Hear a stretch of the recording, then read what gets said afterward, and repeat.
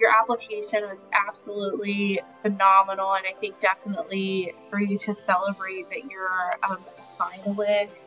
Have you been to Denver before? I have not been to Denver before. So that's good to know because the decision's actually already been made. So the last thing that I have to say is congratulations because you're an Access Scholar.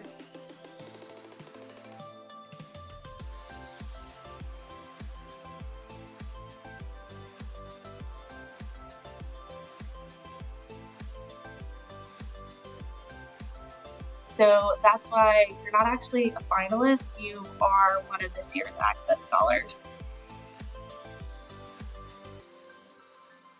The last thing that I have is to say I hope you're ready to be in Denver this summer because congratulations, you're an Access Scholar. Oh my God. Wait, like, thank you.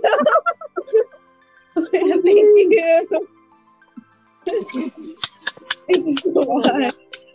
The last thing to go over is to say congratulations because you're an Access Scholar.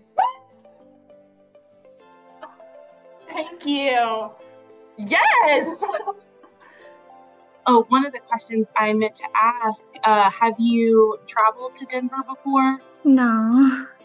That's good because the last thing that I have to say is congratulations to your Access Scholar. Yes. The only thing left that I have is to tell you congratulations because you're an Access Scholar.